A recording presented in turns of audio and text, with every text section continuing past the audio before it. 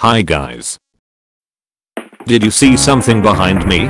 Yes, I finally got a pet aphid, and I like its golden color. Despite how good the color it is, the reduce fire and speed stat is kinda useless, I know. And because it's just 1%, so I can't totally tell the difference. Apparently, you are able to feed 20 𝗃𝗀𝗃𝗀 to level it up. Which I will not.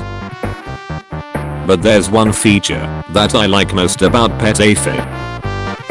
That is, they are able to follow you literally everywhere.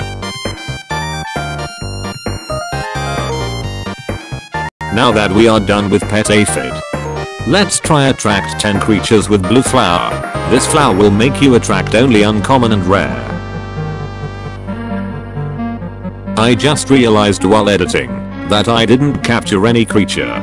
So why did I activate green flower, lol?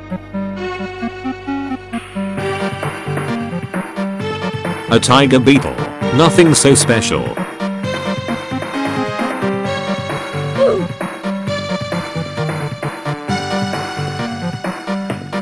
Wow, a centipede from pink pheromones. Dragonfly without rain hop. I quite surprised. Jeez, I have to wait until the night. Another centipede. And another. Are you kidding me? I got butterfly at dawn again. Not gonna lie, this is so annoying.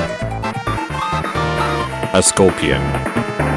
A butterfly at night. So this mean the time won't affect while blue flower activate. Just how many centipede will I found? Now to summarize this centipede flower. The time and weather most likely not affect the summon. Even dragonfly can be attract without rain. And butterfly can be attract during night time.